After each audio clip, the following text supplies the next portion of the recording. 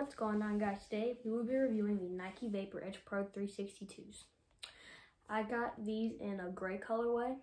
It's gray and black, and I wore them this weekend to 2 practices, and they're very comfortable cleats. There's a lot of ventilation because you see right here there's mesh in between each one of these gray lines, and it allows airflow. They are pretty easy to get on. You just have to loosen the laces up just a little bit. And the traction plate is really good. You can really get your foot in the ground, and you won't slip and slide around in the cleat. Like with I had a pair of cleats.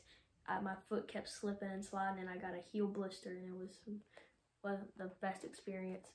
And with the other Nike Vapor, with the last Nike Vapor Edges, I used to get really bad heel pains after I took them off, and I really didn't get any heel pain after taking these off and resting for a little bit.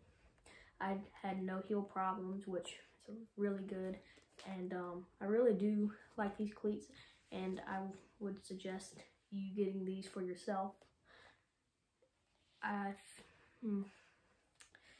These would be better for your skill position guys, like your running backs and your receivers, and your corners and safeties.